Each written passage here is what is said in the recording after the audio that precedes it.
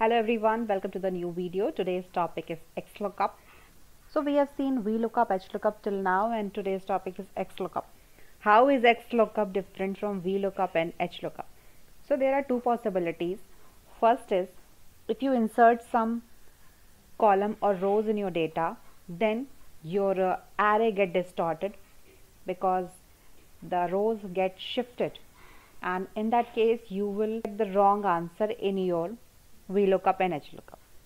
Second is if you print some invalid data in the search item in the lookup value, then it will give you NA errors. So for that you have to use if error.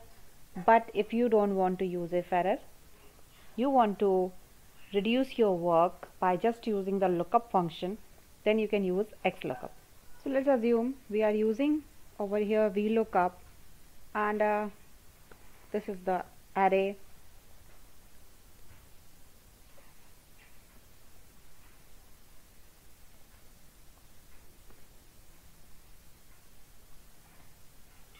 Okay, so what we have said that if some column is inserted, then yes, you can see the price is now shifted to the sweets because now the third column is the sweets. So it is returning a wrong value. So to avoid this problem, or let's say I am typing pie, then it is giving me an error because pie is not in this item list. So to avoid this we have to use if error, but we want to cut short, we want to reduce our work, so in that case we can use Xlookup. So let's see how to use Xlookup function. So first of all I have to delete this. So let's assume pi only. Okay, so the lookup value is pi.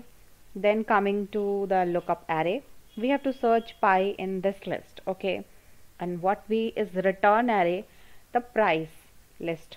So this is the price list. It will search for pi and the corresponding price will be printed over here. Now if not found, so if the lookup value is not found, then what you have to write is invalid data and pressing enter, and it is showing invalid data because pi is not in our list. Let's put some valid data. It is putting. So here you can see we just have to select the price list. We don't have to select whole table array. So this cut short our problems very well and can be very useful. So let's assume there's another case in which we want the rating also to be printed over here.